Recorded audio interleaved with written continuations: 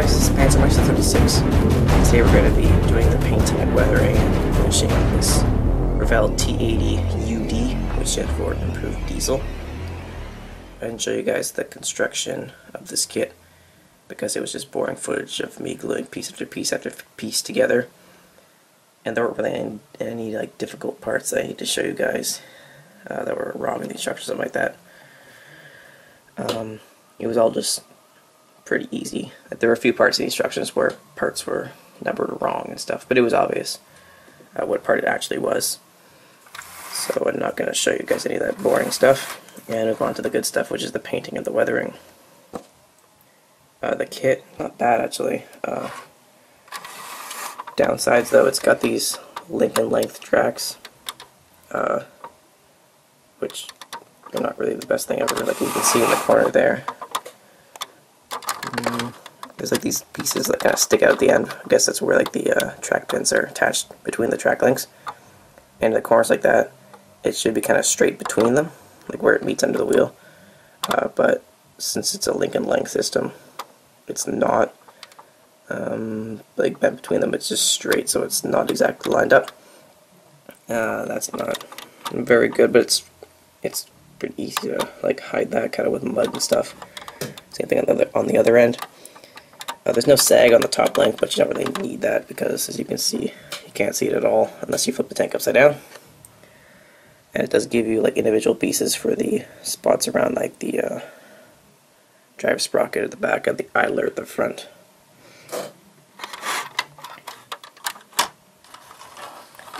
The machine gun here is not bad. It could use like some photo etch pieces, and also like a belt of ammunition coming from the this ammunition holder going to the gun would be pretty nice, but they don't have that. That's okay. And I added some tarps on here. Storm was talking about how he did it with milliput and stuff. I couldn't find my milliput, but I used the way he talked about, like using tissue paper and stuff instead with white glue. And I used it basically to cover up the awful oil drum or fuel drum on this side, because it wouldn't let up at all. And also just kind of on that side right there, just because there's pockets in there. And there were extra track links, so I've got some on the top of the turret there, and some kind of in the back area there. So the kit's not that bad. Like I thought it was going to be awful, but the fit's actually pretty good, except for a few spots where it just wouldn't line up at all. The gun is actually pretty nice. Like there's a seam on the side, but it's not that bad. I kind of covered it up pretty well. Inaccuracies, not exactly sure. Like I'm pretty sure it's not actually supposed to have the grenade launchers on the side there. Pretty sure that was the U model, not the UD. That's why I filled them. Fill the spots where they go in, but I'm not exactly sure. My reference photos for the camo pattern that I'm going to be painting this vehicle show no grenades. And also like this, I think it's the exhaust thing on the back here for like the turret motor or something, I'm not sure. I'm pretty sure it's this part here is supposed to face directly downwards. That's how it shows it on the box art. And I'm not exactly sure like if it's supposed to be like that. I can't really see it in pictures because all my pictures are from this side of the tank. So, I don't know. But, not bad. Looking pretty nice, so getting on to the painting. Now the camo pattern that I'm going to be painting my T-80 is this one here. Basically what it is, it's pretty simple but a little bit interesting. I like it. It's got basically Russian green everywhere except for parts where it's rubber or something like that. It's rubber along the turret here, I know that.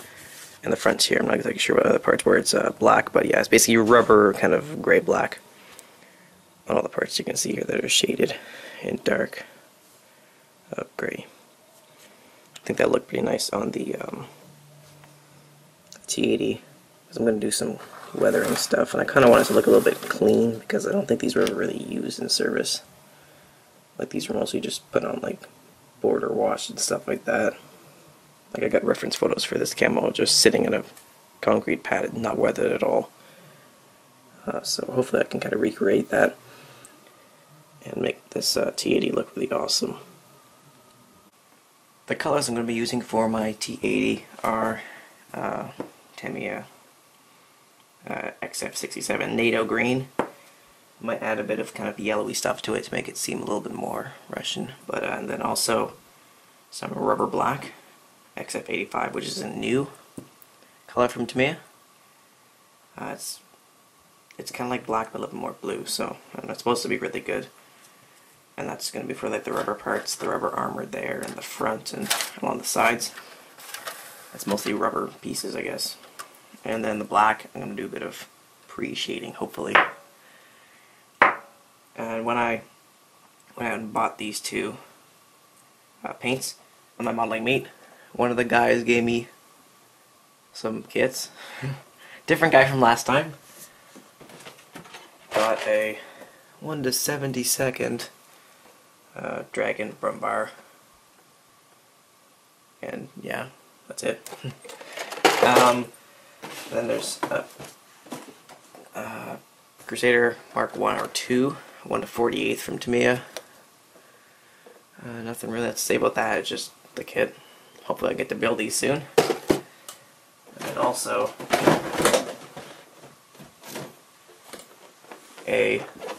that's a bit big, a Porsche Tiger from Dragon again.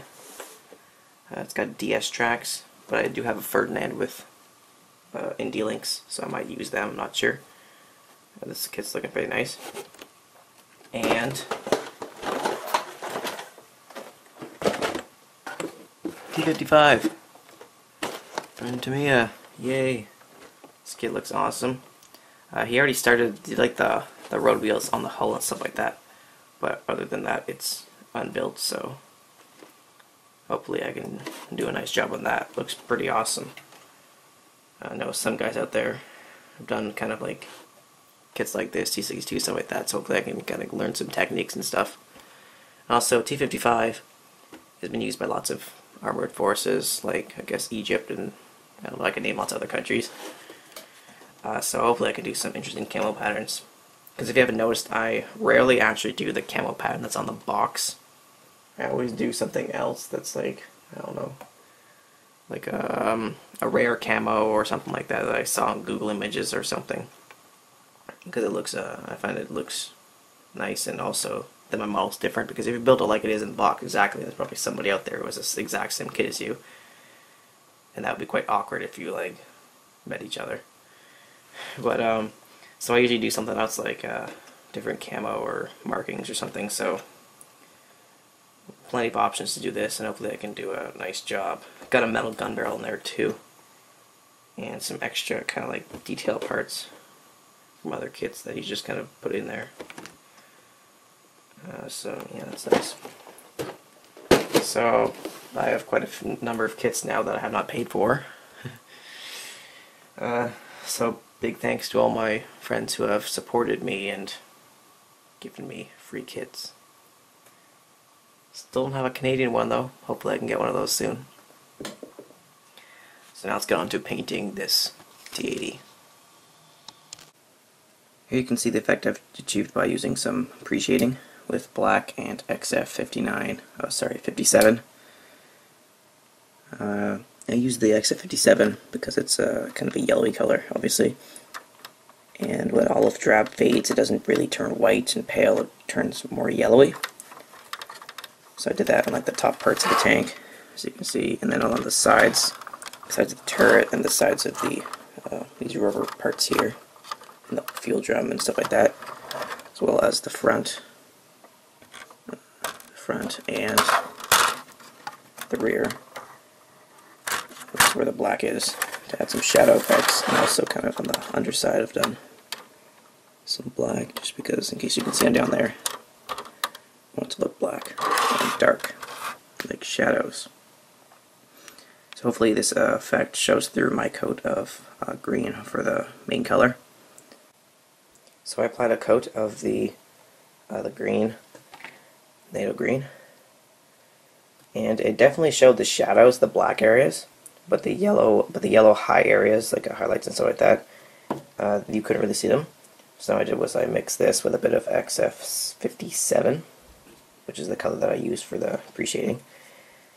And then that gave me a good highlight color, and now I'm going to go back and do a bit of post-shading in areas with the NATO green again. You can see I've taped off areas like around there, the whole area of the turret here, sides of the fuel drums and stuff, other areas too. Basically not the top of the main gun, and these side things along the turret, the rubber plates, and also one we'll do along the sides of the turret a little bit more. So here's the tank. I did a bit of post shading, I guess you could say. You can't really see it now that I've kind of put some wash on. You can still see it in real life, but not on the camera. And I put some washes on. I used the AK wash for US modern vehicles.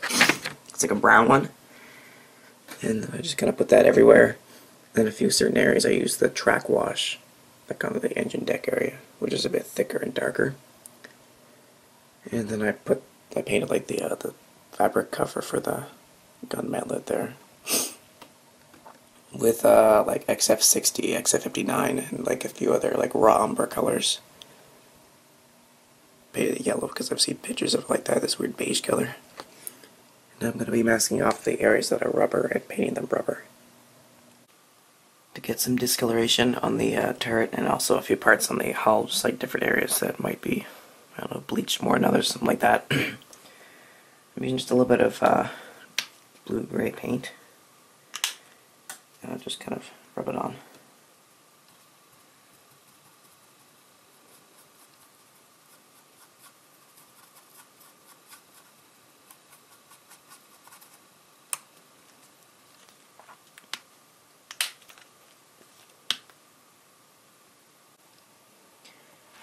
Here you can see the areas that I've done the rubber colored paint on. The rear of the side panels there, and along the bottom, around there, and then the front of the side panels, kind of like the mud guards, I guess, and these two pads on the front, then also around the turret on both sides. I just did that with regular low tack masking tape. It's not normal masking tape, it's like a really unsticky kind. Yeah, so basically all I have to do now is do the tracks and the other tarp at the back by the turret.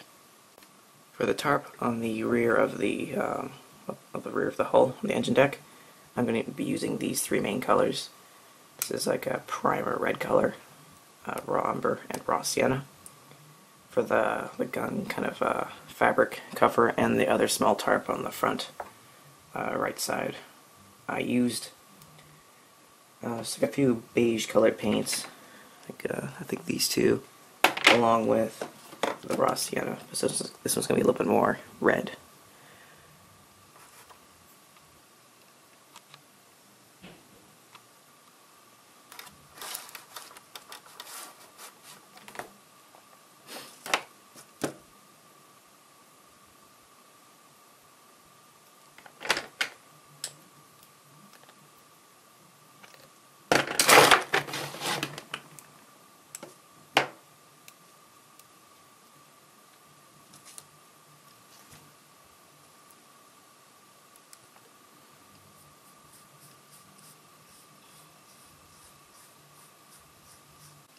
Next up, I'll be painting it with a coat of the raw sienna.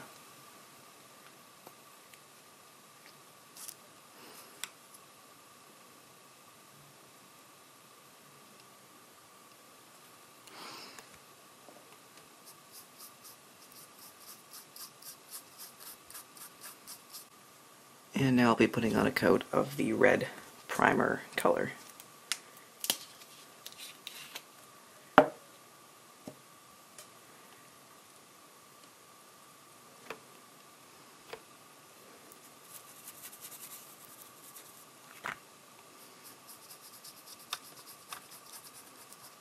Now I'm applying a coat of the track wash from AK Interactive.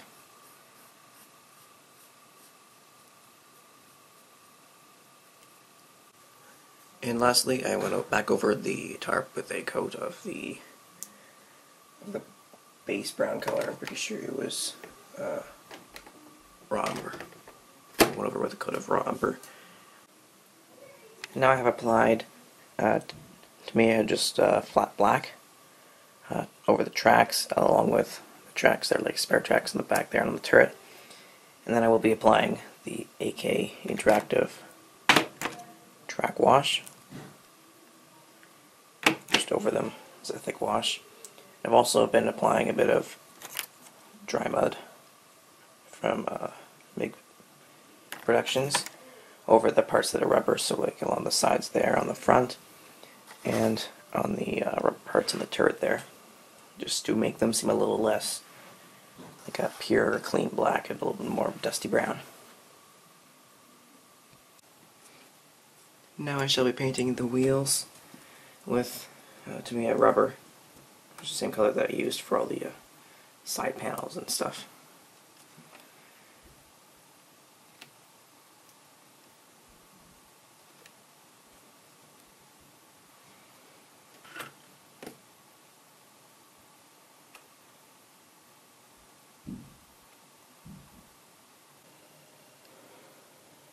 On the wheels, you can see the post shading a lot clearer than other parts of the tank. I don't really know why, but it just only showed up here. Other parts of the tank I had to go over with a, well, the black showed up, but the lighter colors didn't have to go over with actually a lighter tint. But here the yellow that I applied made a nice effect that you can clearly see. And so here is the tank after I have applied I applied the track wash. And then I applied some pigments, a dark earth pigment, and then I dusted over with a dry mud from MIG Pigments, MIG Productions. And so I got a nice dusty, but still a bit clean kind of look on the tank. On the front here too.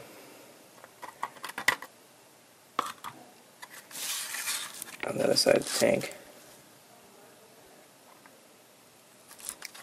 And on the rear.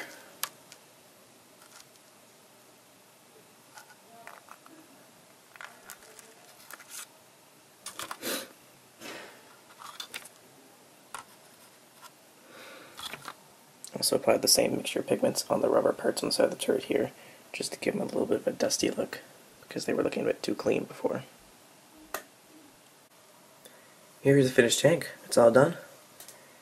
All I did since the last shot was add some dull coat, which toned down the pigments, and then I put on a little bit more dry mud on the wheel area because it was mostly gone because of the dull coat. But you can still see the dusting effect on the lower part of this rubber plate here. Same thing up here on the side plate, as well as on the front.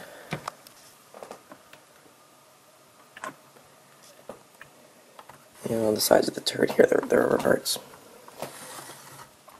But other than that, I didn't do anything else. So this kit was a really nice build, even though it's quite an old kit and doesn't have very many detailed parts, and it seemed like it wasn't going to turn out very well. It actually turned out quite nice. It comes with a few spare track links and stuff like that you could add as detailing too, but you could buy some stowage and stuff like that just to make it a little bit more realistic, maybe some photo watch too. But still, it's not that bad. All the dark washes kind of made the details pop out, even though there aren't very many of them. Still, it's not that bad. So, I don't know if you get this kit for like a really good price and just buy it, you know. It's not that bad. So up next I'm going to have some shots of it. And yeah. So guys, if you like this video, you could leave a nice comment, subscribe, like, something like that, I don't know. Just support me in some way. And yeah, that's it. So thanks for watching, guys. This is Panzer 36. Goodbye.